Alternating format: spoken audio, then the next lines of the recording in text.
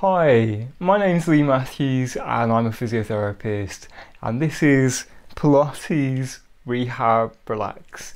So don't forget to click like and subscribe to the channel for all of our latest content. So today I've brought along a friend. It's my gym ball. So we're going to do a gentle workout sat on a gym ball here, and the one I've got here is 65 centimeters in diameter. I got it online.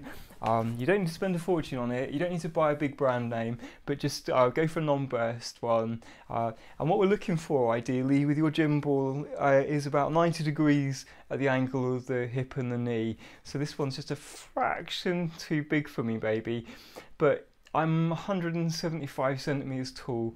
And I would say that if you're shorter than that, you might want to go for the size down, which would be a 55 centimetre gym ball.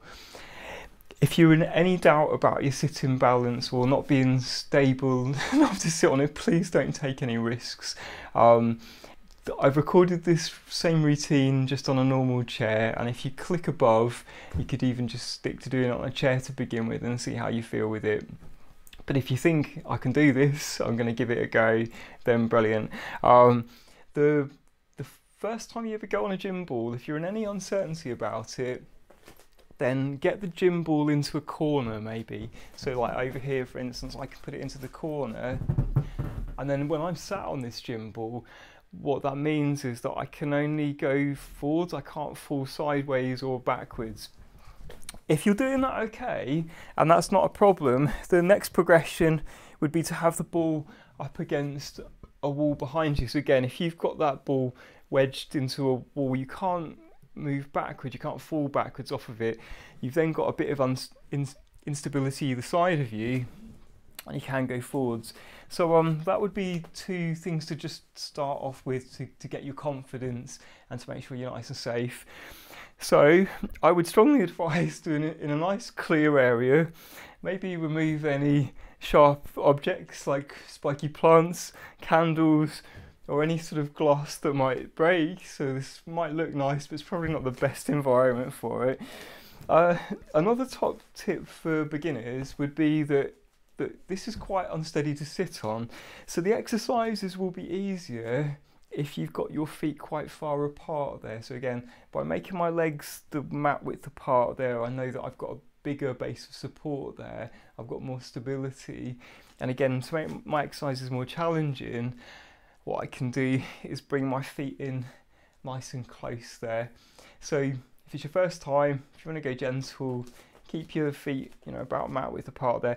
I am using an exercise mat here. The reason being that with my carpet, it's a little bit slippy. So safety comes first again, guys. So we're all familiar with the positions we use in Pilates. If there's any uncertainty with this, go and maybe have a look at the basics, or go and do the 5 easy exercises on a gym ball to begin with. Again, I'll try and put a link up above there if I can. So the first thing I want you to do, you sat on that gym ball, is let's practice doing a little bit of pelvic tilting. So we're going to roll back and forwards on our sitting bones. So what I can do, if I roll into a bit of a slouch there, I can rock back on the gym ball and then come in back up nice and straight, and then poking my bottom out behind me and set up pull like a sergeant major. So let's just begin by doing 4 or 5 of those. This is a really good workout for our spine and for the muscles around our back.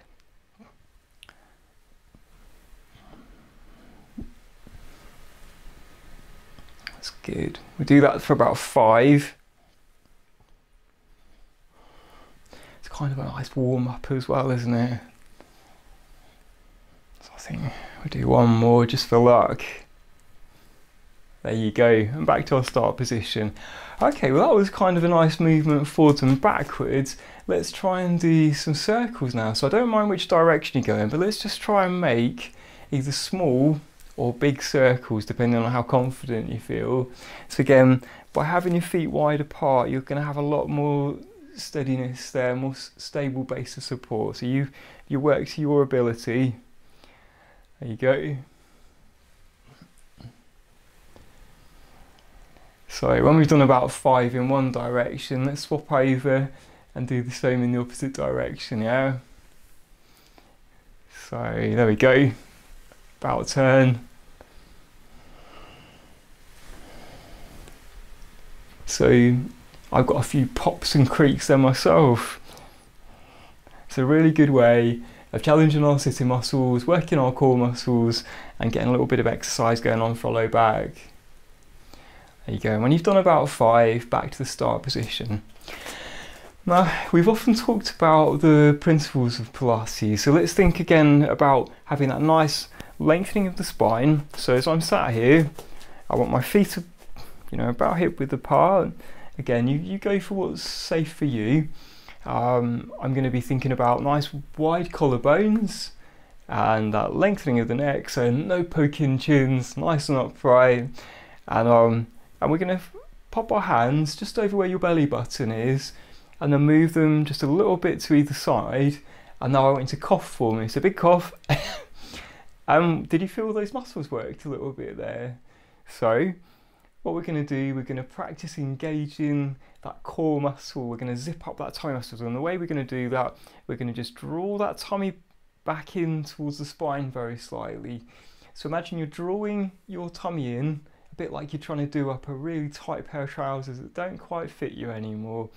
So we just hold that and then relax.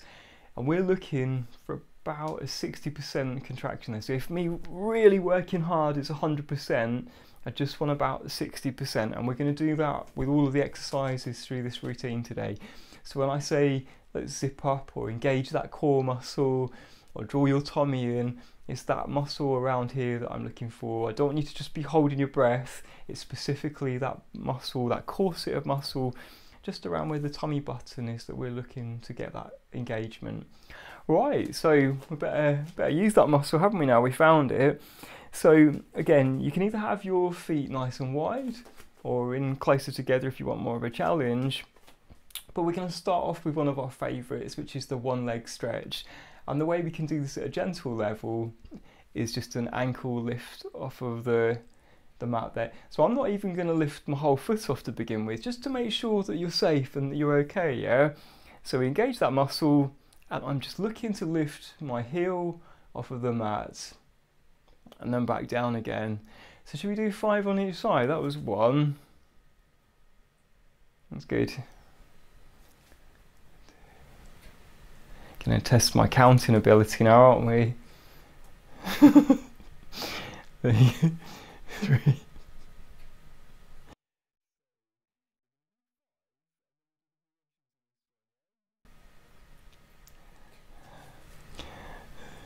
You're all going to say, you know what, he's talking, he's going to forget to count, you know what he's like. But I've managed to count all right to 5. My mum would be so proud of me. There you go. So that's 5 of the gentle level. Let's progress that a little bit, yeah? So what we're going to do now, we're going to, again, make sure we're not nice and tall. Make sure you're so tall that your head's skimming the top of the room there, yeah? Nice wide collarbones, engage that tummy.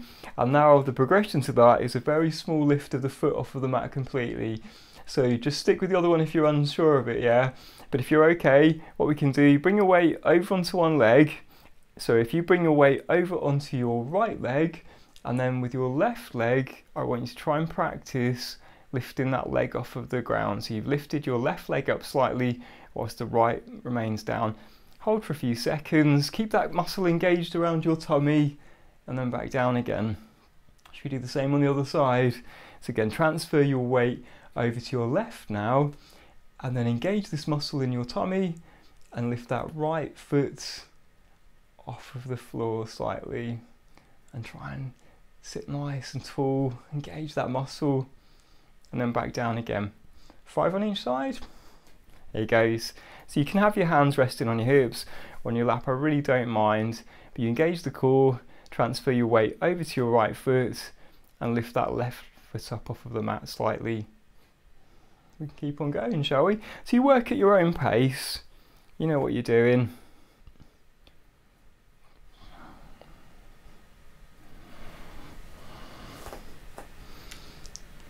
There you go.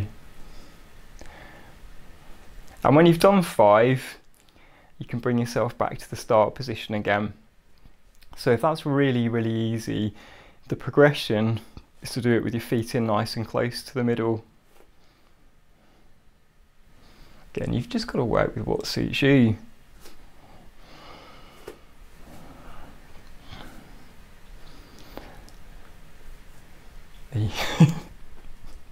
I'll do 2 more.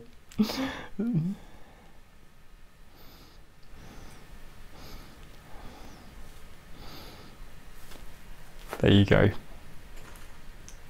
So, we've mastered that without wobbling about too much. Let's progress onwards. So, there's a couple of techniques we've done using what we call the double leg stretch. It's actually a technique that involves our arms. So, it's adapted from Joseph Pilates' original techniques, and that's why it's called the double leg stretch. So I'm going to bring my feet back nice and wide again, because we're going to keep this nice and gentle. I'm going to make sure I'm up nice and tall, engage that core muscle, and on an outward breath, I'm going to lift both of my hands up towards the ceiling. So again, you work to any restrictions you've got. If you've got a bad shoulder, you might only do small lifts. If you've got no problems at all, you might go up all the way. You might even only do it on one arm if you've got problems on one side and not on the other. So here we go. Engage the core, and as we breathe in and out. So what we do is we go in, we take a big breath in, all the way straight up in front of you, and then on the way out, it's like I'm drawing with 2 pieces of chalk the biggest circle I can possibly manage. That's 2, let's do 5 of them. So again, and again.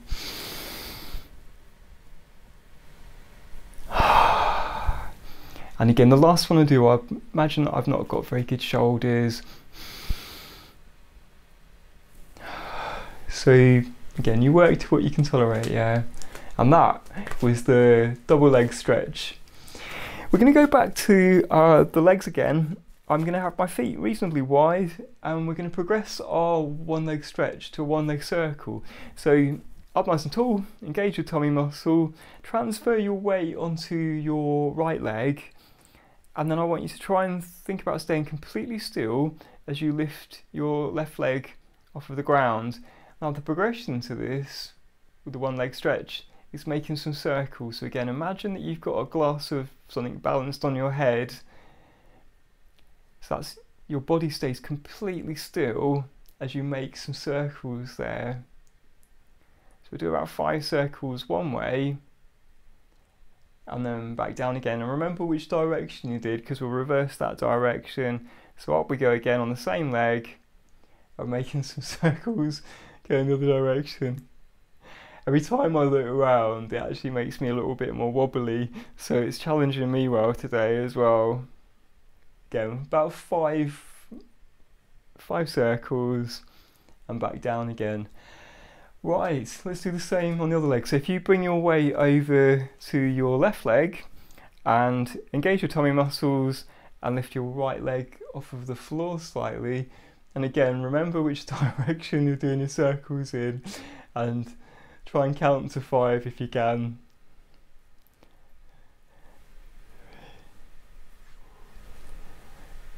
That's good. And back down again. And then let's do the same in the opposite direction. So again, sit up nice and tall, draw that tummy in, engage the core muscle, and we're going to do that one leg circle in the opposite direction. That's good. Should we do 2 more on each leg? Yeah. So again, bring your weight back over to your right leg, engage the core, lifting your left leg up, 5 circles going in one direction, and back down, and the same again. So that little shift of our weight at the beginning gives us that stability there, and then we engage that core to keep ourselves in one position there. And back down again. One more time on the other leg if that's alright. So shift your weight over towards your left leg, engage your tummy muscles, and let's lift the leg up. So you're lifting your right leg up, and again, imagine you've got a paintbrush on that knee and that you're trying to draw a perfect circle in front of you. And when you've done about 5 in one direction, then back down again, and then back up, and the same again, reversing the circle. 2, 4, 5. There you go. Right, so we've done a bit of legs. Should we go back to the arms again? So I want you to sit yourself up nice and tall. There we go. And we're going to imagine now that we're waiters in a really posh restaurant, yeah? So we're going to have 2 trays of drinks right in front of you, keeping those elbows at 90 degrees. And what I want you to do for me is to pass those drinks either side of you. So this is called the dumb waiter. And what we're going to do, we're going to bring those drinks on those trays either side of you, and this is a really good one for opening up the shoulders and working some of those muscles around the shoulder. So we hold that for a few seconds and then back in again. So again, if you fancy more difficulty, by all means have those feet in a bit closer together and you'll find you get a bit more wobble going on. Maybe I don't need any more wobble going on. And back in again, and the same again. So we're going to do 5 of those. That's 2,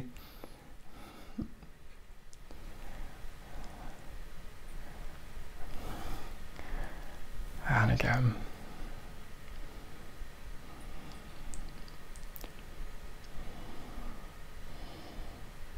and one more time.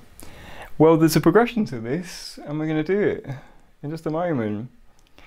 So that was the dumb waiter, and the way we can progress that is something called the Cleopatra. So if you imagine that Cleopatra works in the same posh restaurant, she's a bit naughty, she is, and what Cleopatra is going to do when she goes to put those drinks out either side, she's going to pour them all over the floor. So let's do that, shall we?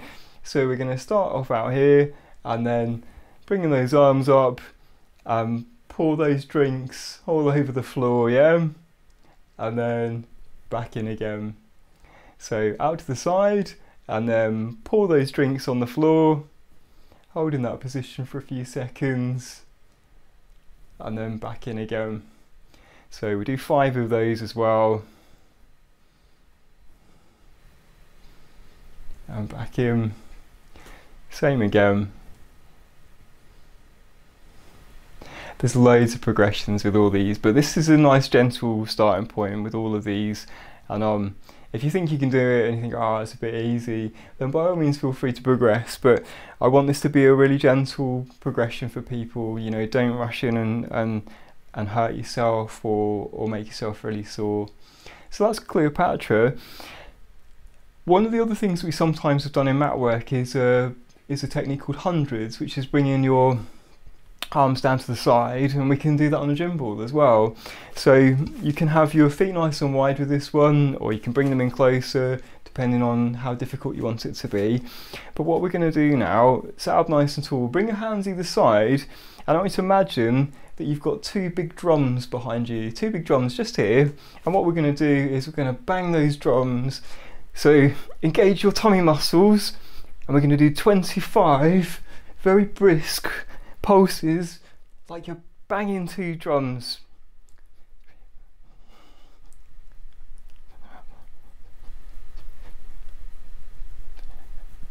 And relax again, and give those arms a shake if you want to, and we'll do the same again.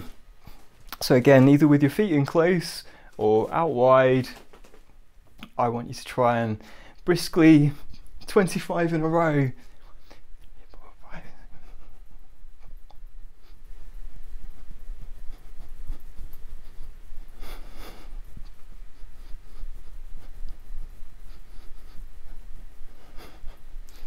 And relax.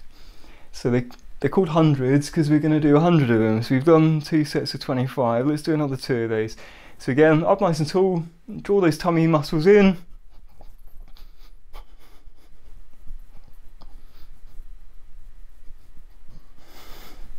And this is a good exercise for keeping the bingo wings at bay.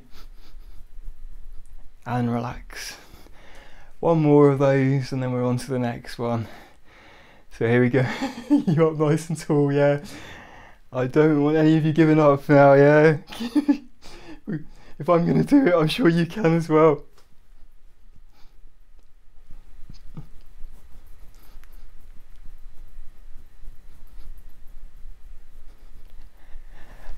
And relax. Well done, guys. That's good. That wasn't that easy, was it? So the next one we're going to do is an arm opener, and the easiest one we can do with that would be the bow and arrow. So again, you can start off with your feet nice and wide if you want to with this one. It's a nice safe position to be in. I want you to imagine that you're holding an archer's bow. So shall we say that you've got the bow in your right hand, and with your left hand I want you to catch a hold of the string of that bow. Now you're set up nice and tall. I want you to engage your tummy muscles, and on an outward breath we're going to draw that bowstring back with your left hand. So drawing that archer's bow all the way back, and can you see that as I go round I follow the string of that bow with my nose, and then release the string and back to the start position. So should we alternate from one side to the other, yeah? So now the bow's going to be in your left hand, and with your right arm drawing that bowstring back.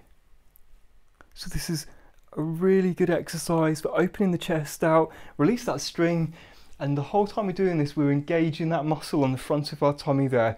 So again, the bow is now being held in your right arm, and again draw that bowstring back,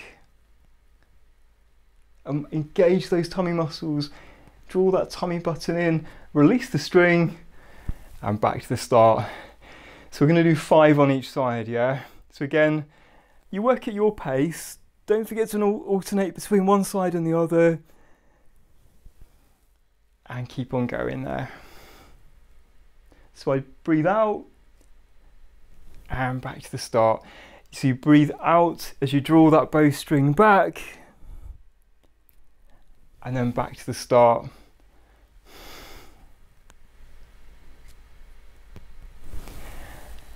And one last time on this side.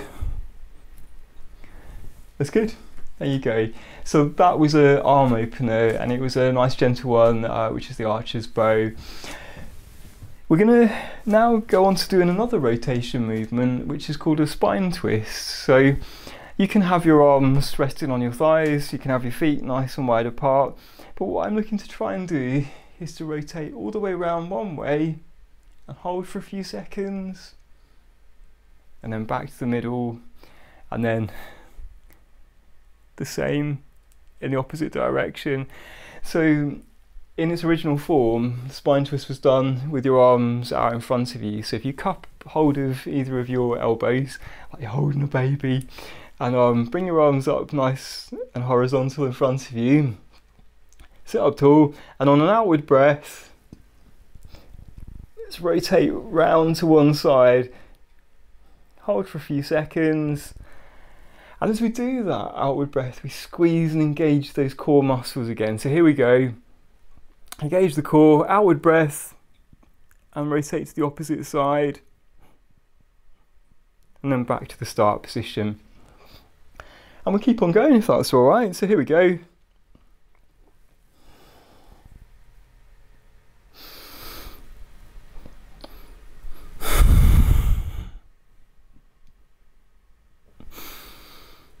Again, breathing out as we go.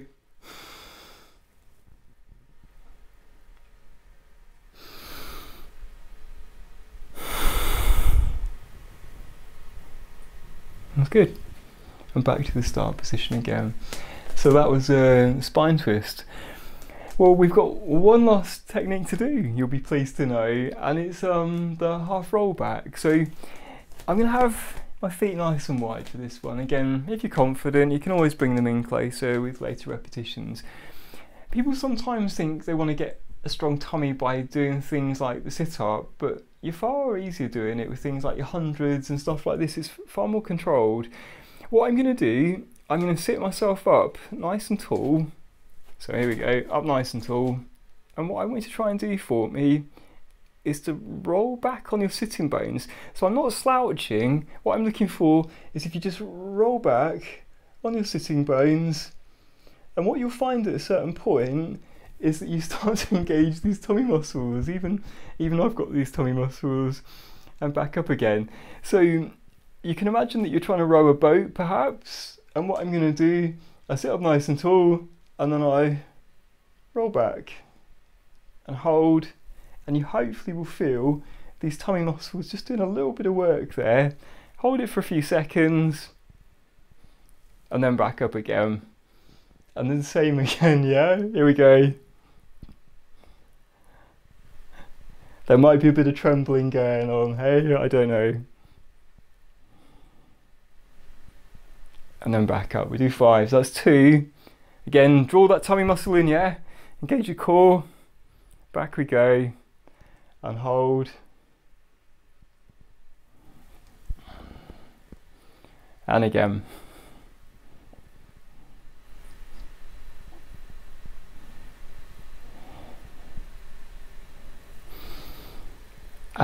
One last time, yeah?